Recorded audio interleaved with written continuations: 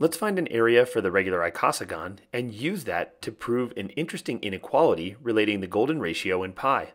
The circle constant pi is approximately 3.14159. The golden ratio phi is approximately 1.61803. Here's an interesting question about these two famous constants. Is pi times the golden ratio greater than or less than 5? Sure, we can check this in a calculator, but can we figure the answer out analytically? Let's give it a try. Draw an isosceles triangle with two equal base angles of 72 degrees so that the apex angle is 36 degrees. Suppose the base has length 1 and the other two sides have length x. This triangle sits nicely inside the regular pentagon as shown here. Now cut one of the 72-degree angles in half so that we create two 36-degree angles. This cut created this lower shaded triangle, which is also a 72-degree, 72-degree, 36-degree triangle. Because it's isosceles, this side length is 1, and now this other shaded triangle has two base angles of measure 36 degrees, making it also an isosceles triangle so that this side length up here is 1. Putting these two results together, we see that the base angle on the blue shaded triangle is x minus 1. Because the original triangle and the blue shaded triangle have the same three angle measurements, they are similar triangles. That means the ratios of corresponding sides are equal, so that we conclude that x divided by 1 must be equal to 1 divided by x minus 1.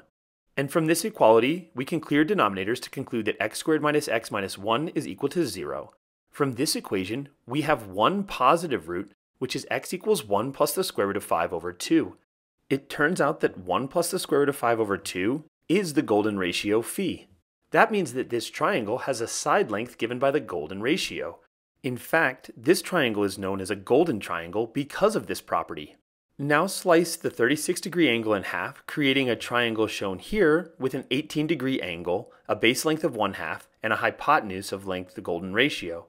From this right triangle, we conclude that the sine of 18 degrees is equal to 1 divided by 2 times the golden ratio. To use this fact, start with a circle of radius 1. Inside of the circle, inscribe a 20-sided regular polygon. This 20-sided regular polygon is known as an icosagon.